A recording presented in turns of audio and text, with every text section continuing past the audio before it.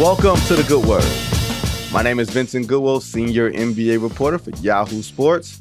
We are part of the Ball Don't Lie podcast. Don't forget to subscribe to YouTube and wherever you get your podcast. We got a couple of guests today, but before we jump into those conversations, there's some news items that we have to tackle because the finals have ended. There's some hirings, firings, free agency, all that type of stuff. So let's get right into it. First off, just came across this morning the Twitter machine, or whatever we call Twitter nowadays. The Cavs hiring Kenny Atkinson. Kenny, of course, spent a number of years with Golden State after 3+ years with the Brooklyn Nets, leading into the, Kevin Durant, Kyrie Irving, all that stuff. So he spent a couple years in Golden State. I won't say licking his wounds, but been figuring some stuff out. And the Cavs are in such an interesting spot right now because, for one, you have the Donovan Mitchell situation where he can sign an extension with the Cavs, or if he chooses not to, it will, of course, be a signal that he wants out. It seems like all the things that we've been hearing up until this point it's very likely to happen, assuming they get the right coach. And if they're hiring Kenny Atkinson and they feel pretty confident about it, especially if Dan Gilbert, which has been reported by The Athletic, that Dan Gilbert has been spearheading this coaching search, or spearheading the flip-flop from James Borrego being the leading candidate to now Kenny Atkinson taking over. Maybe he knows something that the rest of us do not. Now, I also think that ownership getting involved and basically changing the direction of coaching searches, not always the most positive thing, as evidenced because I live in Detroit. And I'm sure, as I will touch on a little bit later, Monty Williams, record contract, seemed to be sort of directed by Tom Gores and not by Troy Weaver, who's no longer there because of all the situations and everything that happened there. And it just makes for a messy thing. It makes for a very, I won't say unclean, but it just makes for a very tricky situation because you're wondering now, is the coach going to be answering to the general manager in the front office, or is the coach going to be answering to the owner? The power structure in these situations become very murky and muddy. Now, not just Donovan Mitchell they have to figure out. They also have to figure out, how do we best utilize and develop Evan Mobley? For those who have listened to this podcast, I've been here. If you want to sell your Evan Mobley stock, give it to me. I'll take it. I'm still on Evan Mobley Island. I still think that he is going to be as impactful. Maybe just it's going to be a little bit different. He hasn't put on a lot of weight. He hasn't developed a three-point shot. I'm not sure he will or if he has to. But with the composition of the roster, with Jared Allen being there, he's had to be the guy to try to take steps out. I wonder if the roster will look completely different, especially when you consider Darius Garland being there, playing with Donovan Mitchell, and then you got the two big guys, or at least two tall guys, and Jared Allen and Evan Mobley. I still believe in Mobley at least turning into a real bona fide all-star type of big. So that's what Kenny Atkinson is going to inherit. And of course, this will wind up setting off a domino effect, getting to Detroit. But before we get to Detroit, we got to go to LA because the Lakers, to the surprise of no one, hired JJ Redick from ESPN, ABC. He's the color analyst during the NBA Finals. He, of course, did the Mind the Game podcast with LeBron James, which seemed to set off all types of bells, whistles, and alarms. Hey, what's going on here? Then, of course, there was that real interesting Dan Hurley courtship. And now they circle back to JJ Redick, who's had no coaching experience outside of, coaching maybe his kid's AAU team, a couple of years retired. I do think that JJ Redick is really smart. I do think that JJ Redick at least commands the attention of LeBron James. But we all know that LeBron has played for a bunch of different coaches that we all thought that he liked or had great relationships with going in. And then because coaching LeBron James and coaching the Lakers put you in a pressure cooker, you don't know how this stuff is going to turn out. I do know this. I don't know if JJ Redick can coach. I don't know if it matters if he can coach or not, to be perfectly honest. if they don't fix that roster, if they don't answer some very critical questions here, it doesn't matter whether JJ Redick is equipped enough. Like, I don't have to get into, I know some people have said it looked like he was undermining Darvin Ham by starting the podcast. We don't even have to get into that. By and large, you can make the case that you can fire at least over half of the coaches in the league if you want to. You can keep over half the coaches in the league if you want to. It's a matter of the lens in which you view it. And because the Lakers saw themselves as being a team that got to the Western Conference Finals the year before and found themselves getting waxed in the first round this year, and you got to see Anthony Davis, he didn't seem to really connect with Darvin Ham. I won't say he outwardly threw him under the bus, but if Darvin Ham was laying in the street and Anthony Davis was driving the bus, it didn't seem like he was moving out the way. So now you got to have a guy in JJ Redick who commands the respect and attention of both LeBron James and Anthony Davis, in addition to the fact that it's likely, or it feels likely, they're going to draft Bronny James. Can you do all of those things? Can you get LeBron's guy to come coach the team? Can you sign LeBron's son or draft LeBron's son and still do all those things, accomplish all those objectives, and still consider yourselves a championship franchise? I'm not sure if you can accomplish all those objectives. You got the D'Angelo Russell question. You got a bunch of other roster questions that I don't know if signing a coach or swapping out coaches is going to change. In addition to, is Anthony Davis going to get any better? Not to say that Anthony Davis isn't great, but I'm saying if he's not getting better than what he was this season, when he had a hell of a year, when he was on my not only all defensive ballot, but I think he was third or second on my defensive player of the year ballot. If he's not a better version than the outstanding version that he was this year, how good can you be with the roster as currently constructed? Because can you expect LeBron to play more games? LeBron will be 40 years old this year, y'all. 40. And I know we tend to think that LeBron is indestructible. I know we think that. We think that he's just going to continue to play forever, right? Give you the last 2 years. He played 71 games this past season. That was the most that he's played in a Laker uniform, not counting the COVID-shortened 2019-2020 season. He played 56 games and 22. He played 55 games the year before, 71. Do we anticipate that he's going to continue to play and be available at this high number? I'm not sure. It's just you find it very difficult to see that continuing because he's going to be 40 years old, all the tread on his tires. And then you add JJ Redick there. He's never coached before, as we've said. He's very intelligent, very smart, but you also have to worry about how he's going to command respect in the locker room, and people are saying or looking around and saying, LeBron hired you. So once again, do we answer to LeBron or do we answer to JJ Redick? It's a very tricky situation in LA because it's always a tricky situation in LA because that's how they do things over there. Now, speaking of tricky situations, I reside in Detroit. And the Detroit Pistons, after seemingly weeks and months of letting Monty Williams twist in the wind, they fired him on Juneteenth. Now, you can say that, hey, a black man got his freedom on Juneteenth and got a pretty big check to go along with it.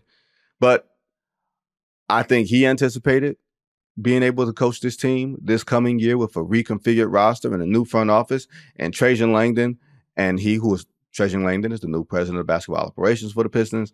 There was probably, there was a lot of meetings that both of those guys had with each other to see if this, relationship could continue. And it seemed from the people that I've talked to that it was coming out to three scenarios, rather, that the Pistons could have taken with Monty Williams and that exorbitant contract, now that they will owe him, $65 million over the balance of that contract. You would hope, if you're a Pistons fan, that $65 million doesn't prohibit Tom Gores from signing guys in free agency. All the cap stuff notwithstanding, just the fact that you got a $65 million albatross hanging over your head, that doesn't prevent you from doing everything on the floor that you need to do to upgrade the roster on the floor, the product on the floor. Now, the three options were they would continue forward with Monty Williams as head coach, and not just for this year, but through the life of this entire enterprise, right? So you just going to fully commit to Monty Williams. The second option was we're going to give Monty Williams a year, right? We're going to give him another year, chop some more money off of that contract, and see what happens there. See if he connects better with players. See if we get better players around him. See if he's a better fit with the roster. He clearly was not a good fit with the roster. There was all of the thoughts. Hey, does Monty want to be here? Is Monty fully invested here? That question was posed from pretty much the moment that he agreed to become Pistons coach. And it was reinforced when they had that 28-game losing streak, which began on the third game of the season, right? Never forget that long, drawn-out, and depressing losing streak began in the third game of the season. So it sapped whatever hope that you thought you had going into the season to begin with, okay? So that was option 2, was just giving him a year and seeing if things could work out better. And then option 3 was firing him. And they chose option 3, which allows Trajan Langdon to come in and assert his vision and to presumably hire his head coach. I say presumably because there's always this thought in Detroit about many cooks in the kitchen. There's always this thought of, and he talked a little bit about it during his introductory press conference last Friday, there's always this thought in Detroit with Arn Tellem, super agent, now Pistons vice chairman Arn Tellem in the fold, who has final say? Who's the boss? And Tom Gores lives in L.A., so because he's not physically in the building and around, that gives people more responsibility, more say. Arn Tellem is an alternate governor. He is someone who's like I said, a vice chairman. He has more influence than many would assume. There were a lot of different things going on in that building last year. As a source told me at for Yahoo Sports on a column I wrote last week, 4 different factions in that building. 4. And that's not entirely uncommon in the NBA, where, you know, the owner's going to think something, the GM's going to think something, the coach is going to think something. But when you're winning 14 games, everybody needs to be rowing in the same direction, and that hasn't happened. So with your Trajan Langdon, and as I reported in that column, James Borrego was one of the first names that came out once they decided that they were going to move on from Monty Williams. James Borrego was in the running for the Cleveland job that went to Kenny Atkinson. So now he's available. It seems like he would be a fit with the Pistons. I do have questions, though, sometimes about, hey, can you relate to players? Do players believe in you? Do players buy into you? Those are always questions that I have when sometimes a coach comes from one losing situation to another losing situation. Is it culture or is it you?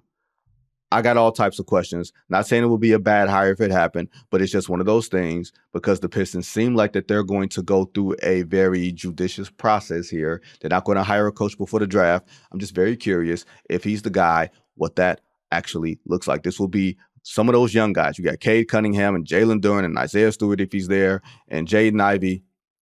This will be their third coach in 3 years. From the last year of Dwayne Casey to Monty Williams and everything that came with that, to whomever they're going to hire this year. Remember last year, before the Monty Williams hiring happened, Troy Weaver, who was then the general manager, he initially wanted to hire Kevin Ollie, who wound up being in the interim spot in Brooklyn, taking a high-level assistant job there before they had coaching upheaval, and he wound up getting an opportunity, but it didn't work out there. Arn Tellem wanted to hire Jarron Collins. That was one of his former clients who had spent time with Golden State.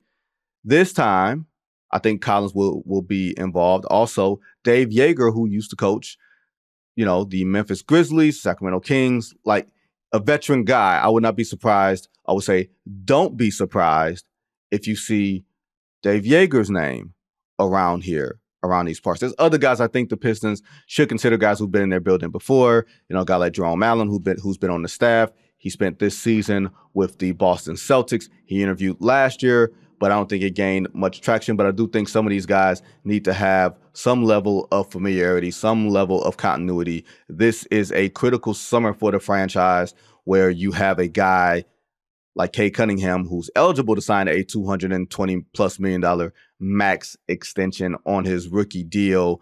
And usually those things kind of go without being said. Number one pick, even if the team hasn't performed, Kay Cunningham has performed. Usually guys like that get the max and you try to figure out stuff around him. Also, you won 14 games last year. I don't know how much you can say, hey, you've affected winning. So I wonder if there's going to be some haggling there. I anticipate there might not be. You get the guy, you give him his money, and you try to move on. Now,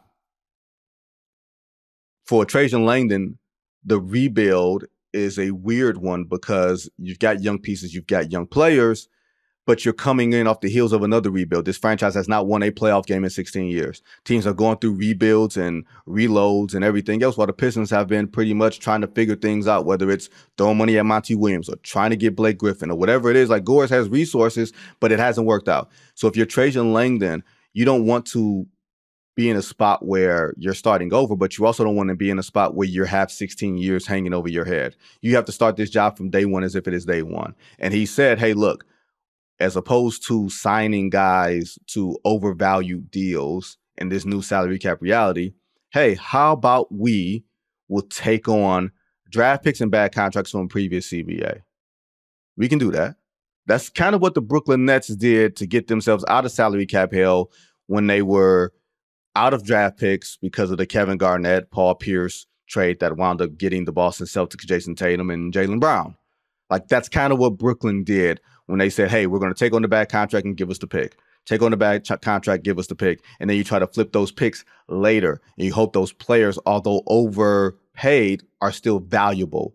I would not be surprised if the Pistons did something similar to that, in large part because you have Kay Cunningham and you're anticipating him being on a 5-year max that will kick in next season if he does it. So the clock will be ticking from the moment he signs that extension, which means you can't go through an elongated process of things here. Now, speaking of elongated processes, we got the Chicago Bulls, we got the Oklahoma City Thunder, right? Alex Caruso, who was the apple of everyone's eye, an all defensive type player, a guy who people really believe will change good teams to championship type teams. That's the type of player that they think he is. Oklahoma City got him for Josh Giddey. It was clear that Josh Giddey had to go from Oklahoma City, right? The Bulls are clearly looking at Josh Giddey and saying he's got room to improve. He's a creative passer. He's a good defender. And we have issues at the point guard spot because Lonzo Ball is there. We're not sure of what Lonzo Ball's future is going to be. And clearly, if you're signing and trading for Josh Giddey, it is clear the way the Bulls think about Lonzo Ball, who would be entering the 4th year of that contract that he signed with the Bulls as a free agent. But he's missed all of last year, most of the year before, with a really unfortunate leg injury. Remember the whole, he's unable to walk, so he got in front of a pool and stood up and sat down and stood up and sat down to prove that all the reports about him not being able to walk were false. Doth protest too much to some degree in that way. But the Bulls clearly are trying to move on from Lonzo Ball. They're also trying to move on from Zach LaVine, who they signed to a 5-year, $215 million max last year. He clearly, in the front office, aren't necessarily aligned, or he and Billy Donovan aren't aligned. He had surgery that ended this season. There was rumors about him being traded up until the trade deadline when he decided and elected to have surgery.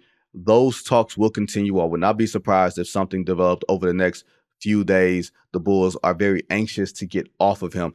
I'm a little surprised that the Bulls did not get more draft capital for Alex Caruso, considering how coveted he was around the league. And maybe Oklahoma City just pulls Jedi mind tricks. Maybe that's just what it is. They have all their picks, and they didn't want to give up a damn pick to get off of Josh Giddey. And I felt like to get off of Josh Giddey and everything that he had going on, you guys can go look it up. There was accusations of him having an underage relationship with a minor. It was investigated, and it could not be corroborated. And every time he touched the ball in a gym somewhere, he was roundly booed. And he just didn't fit with Oklahoma City because with Shai Gilgeous-Alexander and Jalen Williams and Lou Dort, they needed someone who could space the floor. Defensively, he fit, but offensively, they were really gummed up, and you saw that in that playoff series against the Dallas Mavericks, and that was one of the reasons why Dallas was able to overtake them. Oklahoma City also is in a spot where they're going to have to make financial decisions over the next couple of years, because as well as they've drafted, not just Chet Holmgren, but, bringing Shea over, and Shea's on the max. You got to figure out what you're going to do with J-Dub. You got to figure out what you're going to do with Lou Dort. I think J-Dub is going to be the guy. Like, that's like Kawhi light, which means you're going to have to pay him, which means Oklahoma City, we all know, they live in a different financial world than the rest of the NBA. They're not going into luxury tax territory. They've got those draft picks for a reason. So you're not sure if who they're going to keep, who they're going to hold on to, but Chet Holmgren is a keeper, and Shai Gilgeous-Alexander's a keeper, and that Jalen Williams is a keeper. The question is, how do you fit all those things around them in a very competitive Western Conference? Getting a guy like Alex Caruso is a step towards more relevancy, more playoff-like experience, so to speak, where he doesn't scare. He's going to make some shots, and he's going to defend and be very scrappy. I like that, especially not having to give up anything of the draft picks. Now that we get those stories out of the way, let's get into our NBA draft preview with our draftnik, Krysten Peek. Joining me today is our draft expert, Krysten Peek. KP, are you still stressing over this week, or have you started to calm down a little bit? No, you know what it is, Vinny, and I use this analogy for another interview I did. It's like I spend all year, all season, all college season, whatever, and then sometimes a year plus getting to know these players, scouting these players. And then the 2 weeks leading up to the draft, it's like a final exam. You're up at midnight, crunch time, and everyone is just trying to know as much as possible about these players. So I feel great. I was talking to an executive and he said, "Oh, how do you feel about going into this draft week?" And I was like, "Amazing. I'm not the one making the picks. So I'm doing just fine." I mean, I just filed my last mock draft. There's going to be a few other stories coming out this week, but with such a weird draft with so much uncertainty, I kind of love it. I think there's going to be organized chaos on draft night, and the fact that it's now a 2-night draft. There's 24 green room invites, Vinny. I think we're going to be seeing a couple guys that are going to have to be sitting there and wait for the second night. We're going to have a talk about this draft being a 2-night thing and you not actually being here for it, which means my ass got to do a lot more work. That's a story, and that's a conversation for another day, KP. But here's the thing, KP. Atlanta has the number 1 pick. For those who are unaware, the Hawks have the number 1 pick. They rose from the ashes. They still have Trae Young and DeJounte Murray. But somehow, the projected number 1, Alex Sarr, does not want to go there. He's refused to work out for the Hawks. Can you give me a little bit more behind that? I mean, I don't blame him. I mean, if you have that sort of wiggle room, and especially when you're not the overall number 1 consensus pick. We saw this with Jaden Ivey as well, who was the top 5 pick, refused to work out and talk to Sacramento. And when you're one of 3 guys that the Hawks are considering at number 1, Zachary Richelet, the 6'8", 6'9" wing out of France, Donovan Clinton, the 7'2" center out of UConn, who was, the anchor in the paint. You have that sort of wiggle room to be like, no, if of all places, Washington is where we want to go. That's our preferred destination. I think Alex sees himself more as that hybrid 4, not someone that has to come in and is going to be dependent on being that starting center. And so just with his European play style and be able to have the freedom to play more outside along the perimeter and the pick and pop, I think that's why he's kind of favoring number 2 at Washington. And I don't even think the Hawks care. Like, I think that was kind of like, all right, well, this makes our decision a little easier. It's either going to be Richelet, Clinton, or a trade somehow, some way with the Spurs. I was going to ask, is a trade for number 1, do you think it's going to be a lot of like top 5, top 10 trades because there isn't this bona fide, can't miss talent? I think the only trade that is going to be entertained at number 1 is with the Spurs, so they can try to get back some of those picks in next year's draft that they lost when they traded DeJounte Murray. That would be the only trade that makes sense for the Hawks at number 1. I think there are going to be some teams, if they go with Zachary Richelet and Donovan Clinton falls to Detroit at 5, you might see Memphis try to creep up and try to grab him, even maybe Portland at 7 to try to trade up and grab Donovan Clinton. So we could see those sort of iterations or just trade swaps. I don't know. I think it all just depends on how much the Spurs, if they love Zachary Richelet, what they're willing to give up, especially when we all know what's coming in the next couple drafts Cooper Flagg, Ace Bailey, Nolan Traore. I know you know all these names, Vinny. Just All kidding. of them. All of them. Look, I know the next lightning rod for basketball. If y'all think Caitlin Clark is a lightning rod, let me introduce you to Cooper Flagg. Baby, it's going to be going back to 1992. We going to see all of the takes. It's going to be like Christian Laettner all over again. No, I know Cooper Flagg. Now, the rest of those guys, I don't know, but I know Cooper Flagg. I know. Well, Cooper is listen, he's going to Duke from Maine, 6'9", sort of hybrid point forward, amazing rim protector. He's going to be a lot of fun to watch, and the projected number 1 pick in next year's draft. We're getting way ahead of ourselves, though. Yes, we are. Just a little bit. Now, you brought up the trade at 5. This is the bane of my existence, considering this is my market, and they had 14 wins. And I've been looking at the mocks, and the mocks have had a name that does not seem to make sense. And I can barely pronounce it. It's Modest Buzelis. Buzelis. He played, I'm sorry, yes. Sorry about that. He played. That's okay. That's why I'm here on the crash course. We're going through this together. It's fine. Modest played 1 year with the G League Ignite, 6'9", really athletic forward. He went on the record last week and said, if I had shot the ball better for the G League Ignite, I'd be a lock at number 1. Well, guess what? You didn't shoot the ball well. You shot under 30%. And he wasn't a great shooter in high school. He was one of the top players coming out of high school as well.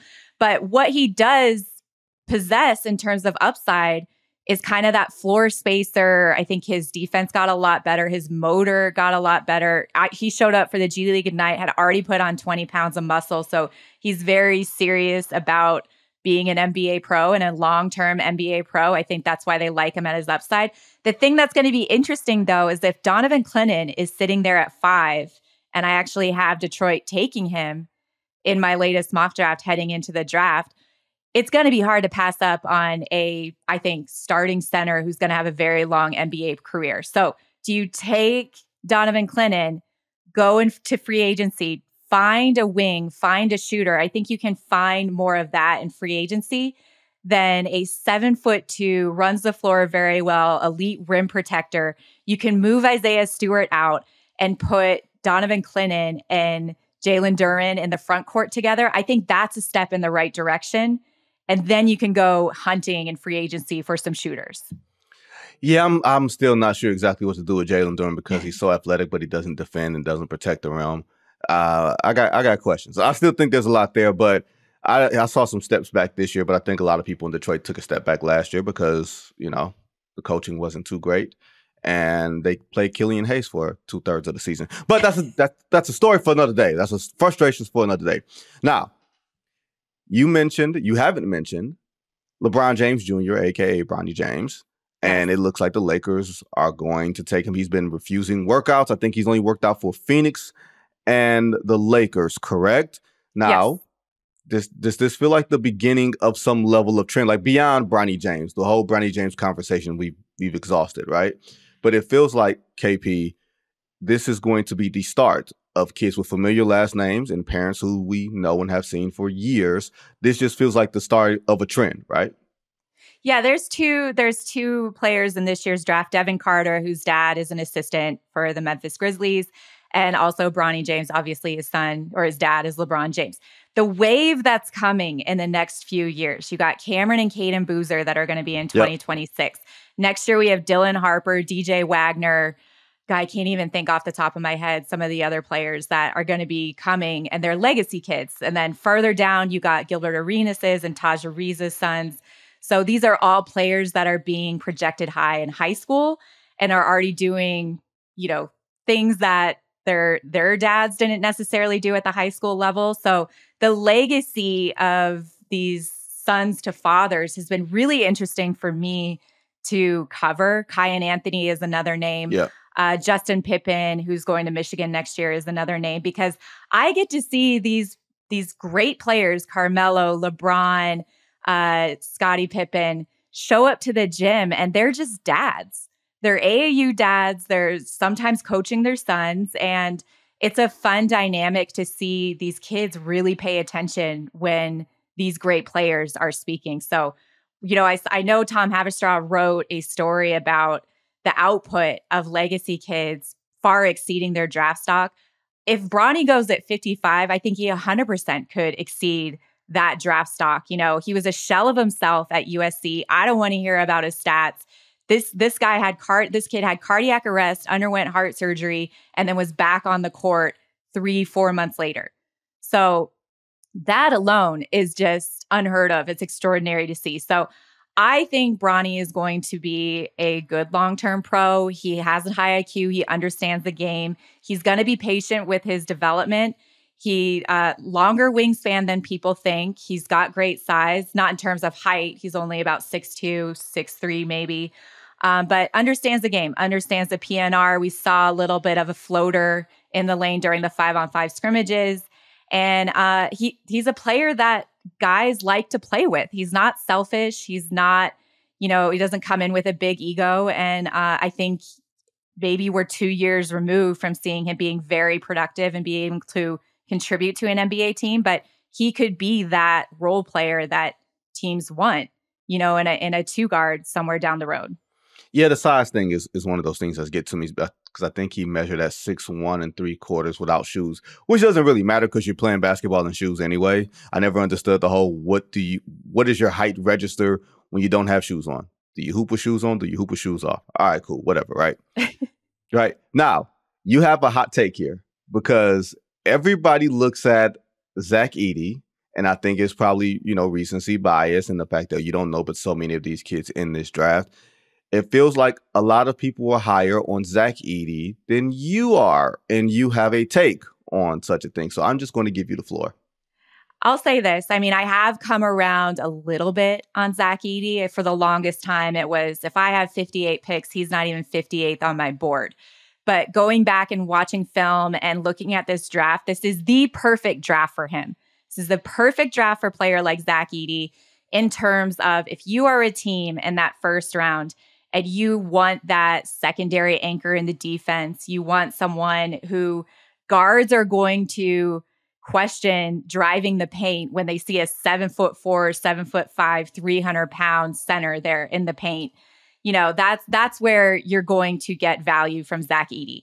Not necessarily as a franchise center. I don't think so. I think a team that drafts him knows that he's going to have to lead the secondary unit, kind of be that relief center around that 10 to 15 minute range in a game. Because like I said, he's 7'5", 300 pounds. You have to think of durability in an 82 game season, right? So he's not going to be out there playing 30 plus minutes.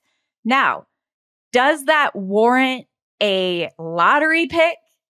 Absolutely not. I'm hearing that he could go as high as 14 to Portland, which is insane to me. And you look at the mess that Portland has there. They drafted Scoot Henderson. He took about 3/4 of the year to figure it out and adjust to the pace. I don't know how well he's fitting in with Anthony Simons and Shaedon Sharpe in the backcourt. You trade away Damian Lillard. You get DeAndre Ayton. You guys can't even get him a bed to sleep on. He's sleeping on an air mattress. Then you get Drew Holiday in the trade, and you trade him to Boston for a championship team. He was the missing piece, one of the missing pieces for that championship team. So you guys are going to Portland is going to draft Zach Edey and try to make it work, try to make him be the anchor in the defense. That is a fireable offense. And I think if they do that, a year from now, we're going to be seeing some changes in the front office. So are you saying he's Boban Marjanovic? Yes. Oh, okay, cool. You say he's Boban. Okay. And I think what people are going to make me eat my words at Summer League, because if we remember, Taco Fall was the darling of Summer League. Summer League is a poor man's AAU NBA tournament. So I do think Zach Edey is going to come into Summer League and totally put on a show, and people are going to be so excited. You are out of your mind if you think that Scoot Henderson is going to wait for Zach Edey to run down the floor to get into a PNR set, or any guard for that matter. And he's going to be hunted in the pick and roll defensively the entire time he's on the court. There's defense at 3 seconds. He can't just camp out in the lane like he did 4 years in college. And you watch the national championship, and that's all the perimeter players did. They tried to get him in mismatched situations. And people look, he had 37 out of their 60 points. His offensively, you can take the liabilities defensively. I don't think you can in the spacing in the NBA. And that's why I wouldn't touch him, but I'm being told that he won't be on the board past 20. It's going to be an interesting night. Now, there's three names. It's not on the rundown, but I thought of this this morning before we came on. Three names of guys who I believed at various points were very high on people's mock drafts through the college season, through the G League Ignite season. So I'm going to throw them out to you and see what you think. Ron Holland. Yeah. Rob Dillingham. Yeah. Reed Sheppard. Yes. What do you think about each of those guys? Go ahead. We'll start with Ron Holland. I mean, he's kind of falling a little bit. I think come draft night, he does stay at the back end of the lottery, but he was a lot turnover prone during his Ignite season. And the games were so lopsided. Somebody had to do something to score points. He can do a lot with the ball in his hands, but going into a situation, I think teams were more looking for his off-ball production because he's not necessarily going to come in and be that guy. I don't think teams want him to be that guy. So defensively, he averaged 2.5 steals per game in the G League, which is very, very good. His size, how shifty he is, left-handed, loves to get downhill, dynamic, explosive in transition. That's what's going to keep him, I think, at the back end of the lottery. Outside shooting, not great. Turnovers, not great. The fact that he has to have the ball in his hands to be productive, not great. But he's still young. He's still 19. That's what we always have to look at these guys. There's still some time for growth and improvement. Rob Dillingham, this is a player, we talk about measurements at the Combine. He came in at 6'1.5" and 164 pounds. This is 14 pounds lighter than what he was listed at Kentucky, coming off the bench, leading the secondary unit along Reed Sheppard. So the fact that he skipped agility, didn't go through shooting, skipped his pro day, citing his sore ankle, the very last minute he got in to work out with teams. Clutch still thinks he's going to be there anywhere from 8 to 12.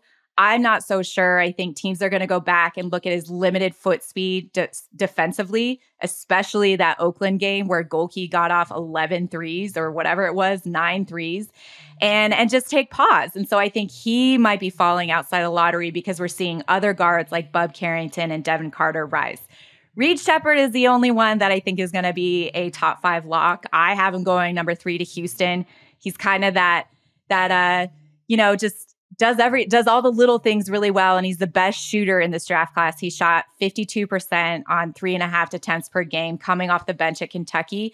And he's just a smart player. Does he have limited size at 6'2"? Yes, but he's also 20 pounds heavier than Rob Dillingham. And he also is way more athletic than we thought, recording a 42-inch max vert at the Combine, tied for the highest out of the entire group. So Reed Sheppard, lock in the top 5. Ron Holland, back half of the lottery. Rob Dillingham, possibly falling outside the lottery. KP, you just gave us a whole lot of information. Don't forget, guys, to check out KP's final mock draft, which should be coming out at some point. By the time, if you're hearing this podcast, it is probably out. Don't forget, Krysten Peek last year was the one person on this podcast and then many others saying, y'all, there's this guy that Miami just drafted. I just see him in the gym. His name is Jaime Jaquez Jr. I think you know how to pronounce his name by that point. You're like, this kid is going to be good. And we're like, oh, yeah, he looks like the Pringles chip guy. And he turned out to be actually pretty good. So, KP, really appreciate you. Thanks so much. And try to get some sleep between now and Wednesday. Yes. Thanks, Vinny. Appreciate you. We're going to pause for a minute, pay some bills. And then we'll be right back with a very interesting conversation that I had recently with Tom Haberstroh about Michael Jordan's 1988 Defensive Player of the Year award. You're listening to The Good Word here on Yahoo Sports. Tom, you released an article on Yahoo Sports that went deep into the 1987-88 Defensive Player of the Year conversation. That award went to Michael Jordan. He won MVP and Defensive Player of the Year that year for the Bulls. It was like groundbreaking in a way because he has such an inordinate amount of steals and blocks, and what you've come up with in terms of how games were scored back then by scorekeepers home and road. What it seems that there was an inordinate difference, a vast difference between steals and blocks at home and steals and blocks on the road. So before we even get to that, what was the impetus for this piece? Yeah, this isn't just I'm doing a drive-by on Michael Jordan's career. That is not what I'm doing here. I was fascinated by the Jaren Jackson story last year. Do you remember that Jaren Jackson story that came up? Man, it was gone before it even arrived. Was A Reddit poster was accusing Jaren Jackson Jr. of being the beneficiary of home-cooked stats. Basically, his Defensive Player of the Year candidacy was invalid because he had huge home road discrepancies, and that the Memphis Grizzlies stat keeper was basically gifting him blocks and steals, and basically his candidacy was fraud. That turned out to be a false alarm, and that story fizzled in record time, because today we have the ability, Vinny, to look at all the blocks within like 10 seconds. We can pull up the video, whether it's Synergy or Second Spectrum or on NBA.com, and watch them in like an hour. And people like Kevin O'Connor, there were national analysts that within that hours of that story breaking, we could actually truth squad that story. But 1988, if we look at the home road discrepancy between Michael Jordan's block and steal rates at the home arena at Chicago Stadium versus on the road, it is the largest gap of any Defensive Player of the Year award winner in NBA history. So since 1983, when the Defensive Player of the Year award was initially handed out, I looked at home road splits, blocks and steals, because those things are highly influenced by the home stat keeper. And it is I guess you would say a subjective stat, is when there's a loose ball, when a guy tips a ball and then another guy recovers it, who do you give the steal to? It's not totally clear in the rule book. And a lot of times the star player will get the benefit of the doubt there. And Michael Jordan's 88 season had the largest gap between the home rate and the road rate. And all of that is like, cool. Like that might be just statistical circumstance. But then I talked to a stat keeper for Pablo Torre Finds Out, the show over on Meadowlark Media. With Pablo Torre, I reported out a story with a former stat keeper with the Grizzlies. And in the late 90s, with the Vancouver Grizzlies as the expansion team, he admitted to inflating home stats for the Vancouver Grizzlies. This is the Bryant Reeves Big Country Vancouver Grizzlies. This is the Sharif Abdul-Rahim Vancouver Grizzlies. And he said on the record that it was part of the league culture. That he went to a stat keeping convention in Detroit and they all got together, and he came away from that meeting understanding that there was the power of the star treatment. And so he felt like, I can do this. I can give the benefit of the doubt to Sharif Abdul-Rahim, whose home road splits were crazy in the blocks and steal columns. And so we had a stat keeper was like, yeah, homer bias, it's a real thing. And then you see Michael Jordan's crazy home road splits in the blocks and steals column for that year. And so I started digging, and that's how I got onto this journey of investigating the 88 DPOY that I think, you tell me, I think would be like the most important Defensive Player of the Year in NBA history. Is it not? I guess, is it under the premise that that is the thing that Michael Jordan has that LeBron James does not? Or Kareem? Or Kobe? Or Wilt? Or you name it. Like the GOAT conversation is going to start with Michael Jordan about 6-0. Like if you go with the GOAT conversation about Michael Jordan, you can talk about his scoring titles, fine. You can talk about his all defense teams, fine. It's going to start with 6-0. But right behind that, you hear it from Stephen A. or Jalen Rose or whomever, is LeBron James doesn't have a Defensive Player of the Year award. Michael Jordan does. And so when we look at it through the prism of the differentiator in the GOAT conversation, or just in the ad nauseum, breathless debate about who's the greatest of all time, in that conversation is that 88 Defensive Player of the Year. And so that's why I think it is a huge award given out to Michael Jordan. And if it's not as valid as we thought, that's a story. For me, I don't look at it that way. I understand the point of saying it's the most important Defensive Player of the Year award because of when you're talking about matching up accolades and everything else. This is, to me, I won't say eye test, because Michael Jordan clearly, especially from your story, was pissed that he didn't win it in 87 when Michael Cooper won the award, right? Mm-hmm. And Michael Jordan, being a competitive psycho that he was like, okay, I'm going to win this award, and led the league in steals by an abnormous rate and almost averaged 2 blocks a game, right? Which is really wild for a guard. Like 1.6 blocks per game for a guard. Yeah, crazy. Yeah, 2 blocks. Like, and this is after a year where he averaged nearly 3 steals and averaged a block and a half, right? And didn't win Defensive Player of the Year. So much of this is want to. So much of winning a Defensive Player of the Year award is want to. You saw it with Marcus Smart. You saw it with Gary Payton. You saw, especially as a guard, it's really hard to do that because defending at the rim and rebounding is such a thing that we see that is so quantifiable. You know what I mean? It's a big man's award. It's a Hakeem, a David Robinson, a generational defender, a Dennis Rodman, a Ben Wallace, a Dikembe Mutombo. It's that type of award. Michael winning it in the 88 is an anomaly, right? It's an extreme anomaly.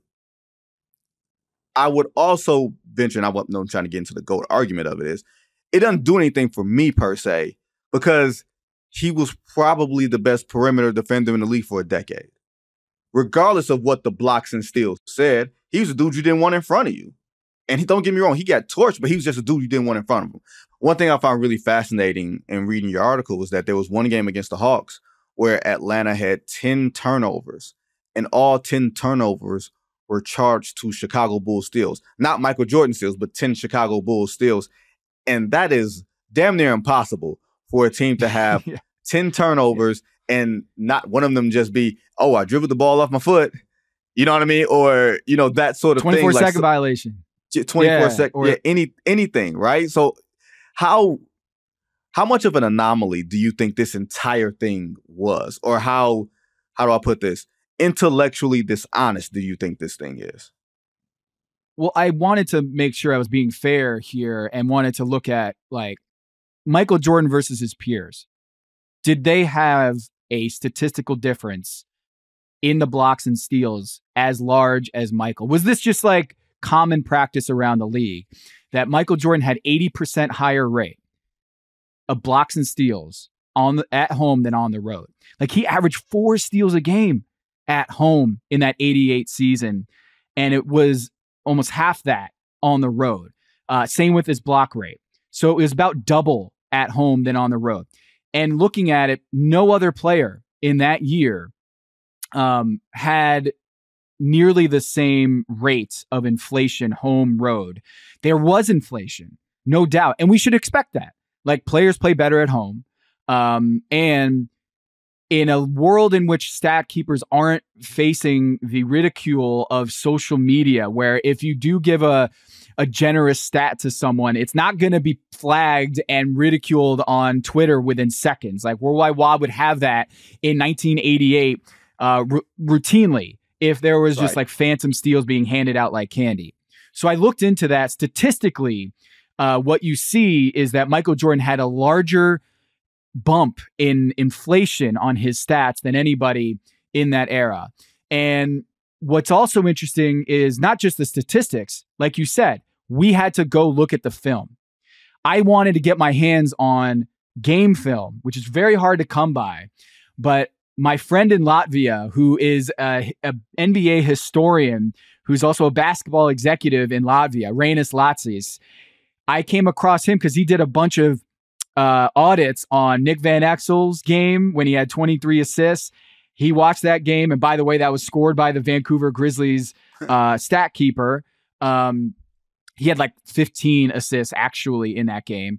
Shaq had a 15 block game. He watched that film, was more like 10. And so he's doing this historically. And I was like, do you have any Michael Jordan games when he had a bunch of steals or blocks in that season? And he's like, hold on.